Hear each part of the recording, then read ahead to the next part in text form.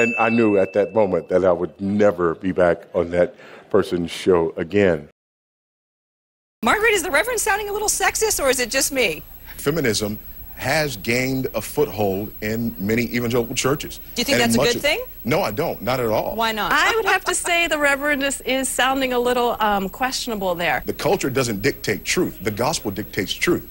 My job is not to be a political pundit or political activist. My job is to be a pastor and proclaim the truth of the gospel. You're about to watch Voddie Baucham completely stun these feminist women live on TV. Now, the conversation starts off with loads of agreement, but very quickly things start to change. So we're going to watch this, and then at the end I'm going to give some of my thoughts as to why I think feminism is a cancer on the family. But let's dive in. And she could potentially lead a country, but she'd be banned from leading many congregations. So why does Sarah Palin seem to be winning over so many evangelicals? Let's bring in two people who may have some answers for us. Voddie Baucham is a pastor at Grace Family Baptist Church in Spring, Texas, and Margaret Feinberg is an evangelical speaker who lived in Alaska for 5 years and saw Palin get elected to governor. Good to see you both. Thank you. Thank you for having me. Margaret, let's start with you. I want you both actually to touch on this quickly. Why does her faith matter? Her faith matters because it says a lot about who she is as a person and her outlooks on life and the policies that will come to play in our nation. Reverend Baucham? I agree completely. Political ideology is really an outgrowth of our religious beliefs. You can't separate what a person believes from how a person will govern. So I think it's incredibly important that we know where people stand on religious issues. And here's what's interesting, Reverend Baucham, she's winning over church members, church leaders that don't even allow women to preach at the pulpit, yet she could be leading the country. What do you make of that? Well, it's interesting. The bottom line on that is people look at this ticket and their fear is that we will have Barack Obama as our president, that we will be moved toward a socialist agenda, that we would have the most radically pro-abortion candidate ever to run for president to serve in that office. And that is an untenable position for evangelicals. And so they look at this and they're trying to decide this based on what's best for the nation in the here and now, and oftentimes overlooking some of those other issues. Do you think that that's something that, are you saying that shouldn't be overlooked? I mean, do you think that women in evangelical circles where women are not allowed to preach, let's say Palin and McCain do win, and here you have this woman that could possibly be leading the free world, and yet there's evangelicals voting for her that don't even believe that a woman should preach at the pulpit. Could this change the face of how evangelicals believe in the woman's role? I don't think it'll change the way evangelicals believe about women's roles. I think it has sparked a discussion. And quite frankly, feminism has gained a foothold in many evangelical churches. Do you think that's a good thing? No, I don't. Not at all. Why not? Well, because we're about the gospel. The culture doesn't dictate truth. The gospel dictates truth. My job is not to be a political pundit or political activist. My job is to be a pastor and proclaim the truth of the gospel as clearly as I possibly can. Well, wait a minute. What about the Old Testament and the prophet Deborah? I mean, she was a political leader. She was a wife. She was a mother. She was one of the biggest forces in the book of Judges. So that's the gospel right there. She certainly was. And the fact that something happened doesn't mean that it's normative for the church. In Isaiah chapter 3, for example, one of the signs that a culture is under judgment is that women are in leadership in their nations. So Deborah was actually a sign that things were very bad in Israel, not a norm for the church. Margaret, I'm curious to see what you think about this and what the Reverend's saying. I think that that's a fair perspective, Voddie, but I think we also need to look at Ephesians 5, which describes, it's saying that husbands are to lay down their lives for their wives, just as Jesus Christ laid down his life for the church. And in the same way, I think Todd has done an incredible job opening up the opportunity for Palin to use the gifts and the talents and the passions that she has been given in order to make a difference in her community and possibly in our nation and world on a significant political landscape and effect. Margaret, is the Reverend sounding a little sexist, or is it just me?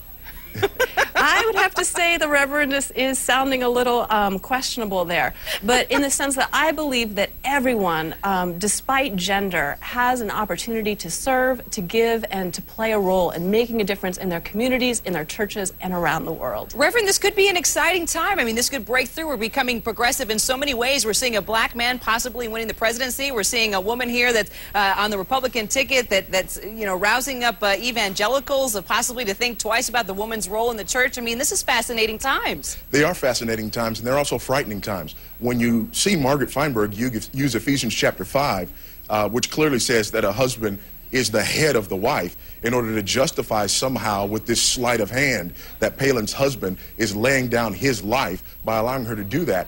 Number one, she's playing fast and loose with the text.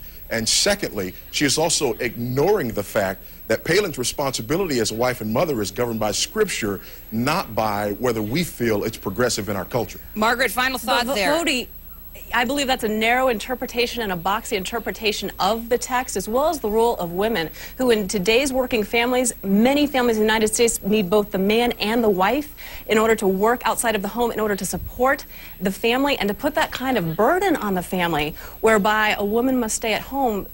I just don't think that translates into many working class families today. You know, my job is not to translate into working class families. My job is to be honest with the text. And the text says in Titus chapter 2 and verse 5, a woman is to be the keeper of her home. Now, I will not violate the teaching of the text in order to somehow sound more appropriate for the culture. I am a herald of the truth of the gospel, and my job is to teach the gospel according to what the authors have said, not according to what I think the culture wants to hear. I think Voddie, being a keeper of the home can be translated in so many different ways. And that means that if a woman happens to be the breadwinner, shouldn't they have the opportunity to step out and take care of their family in that way? Listen. All right, what about the text that says the man and the woman should submit to one another? I think I'm just going to leave it right there, folks. And I'm going to be studying the Bible tonight, and I promise to bring you two back, especially as we see this go forward and seeing how evangelicals vote. Thank you so much, Margaret Feinberg and Reverend Voddie Baucham. Thank you. All right, guys. So the CNN host says, what about that verse that says submitting to one another? And Margaret, the woman in green, she alluded to that passage when she said that Sarah Palin's husband was giving up his life, laying his life down by letting Sarah Palin run for vice president. But is that really what the scripture means? Let's dive in. So Ephesians 5:21 says that we should be submitting to one another out of reverence for Christ. Now there's obviously context that comes before. We'll get to that. And then verse 22, wives, submit to your husbands. And verse 25 says, husbands, love your wives as Christ loved the church and gave himself up for her. Now, how did Jesus give his life up for us? Did he give up his life did he lay his life down by saying, do you know what? I'm going to let you be in the driving seat. I'm going to let you be in the lead. If he did that, that would have meant we would be the ones to go on the cross. We would be the ones to rule over death. We would be the ones to ascend to the right hand of the Father. No, we didn't. We didn't do that. Jesus did that. Because laying down your life, giving himself up for his church, for the church in this context, is not about stepping into the back seat. Rather, it's about stepping into the position of a servant leader, of being the leader, and we as the church yield our authority to him. And this is exactly what Paul is telling wives to do to their husbands, to yield their authority to their husband, as the husband sacrificially leads his wife. So no, it doesn't mean stepping back. But not only that, some would say, oh yeah, but verse 21 says that we should submit to one another. So that clearly disregards everything else it says about wives submitting to their husbands. It's a two-way street.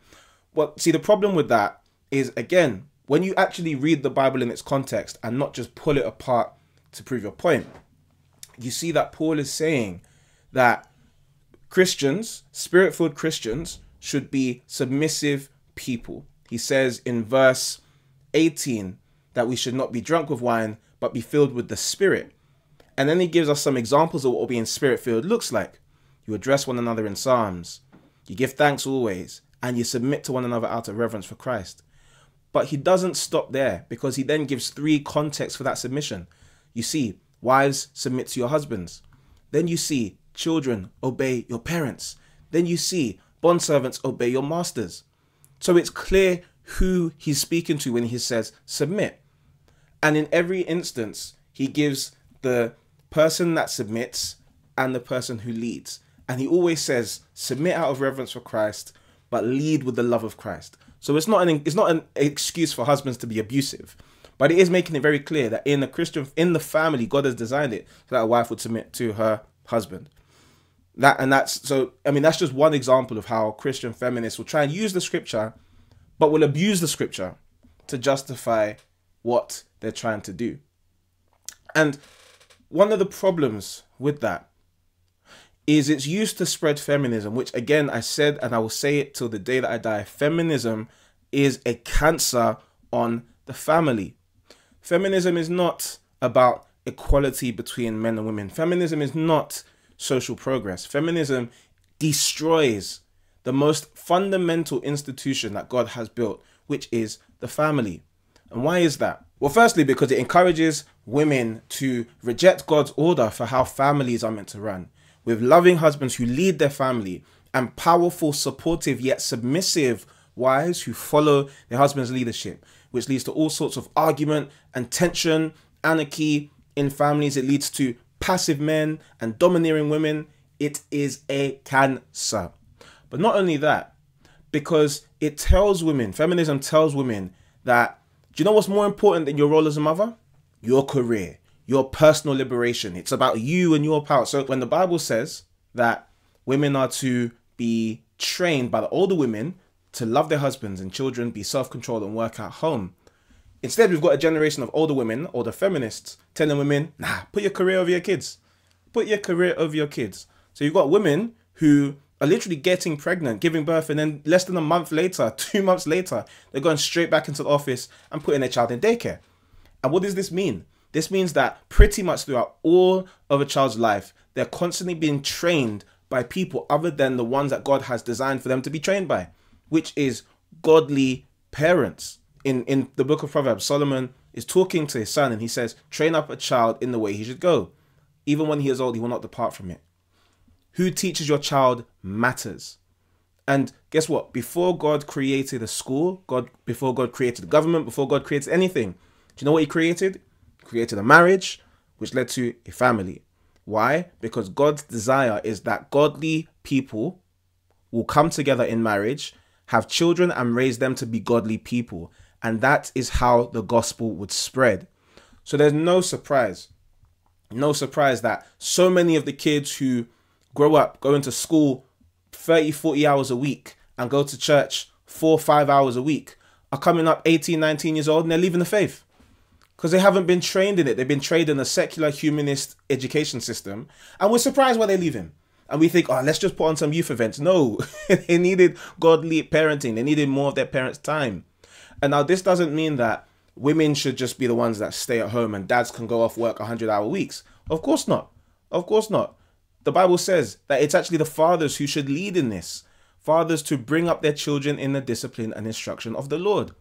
So even if it was Sarah Palin's husband who was running for vice president at the time, they had 5 children and some of the children were young. So it would have been wrong for him too, to let his career absorb all of his time at the expense of his children. And this doesn't mean that women just have to be stay-at-home moms and can't do anything apart from looking after the children. Just look at how Proverbs 31 describes a model woman. She looks well off to the ways of her household and does not eat the bread of idleness. She's not lazy. Her children rise up and call her blessed. And then just above, there's all sorts of stuff about what she does. She makes linen garments and sells them. She delivers sashes to the merchants. She's active, she's busy, but the key thing is she's present in her home. And the problem with many modern families is that the way that we work, we go off to these far offices, we drive miles, we do all these business events, and we're barely ever at home. And our children suffer. And our children then grow up with all these secular humanist ideas and values.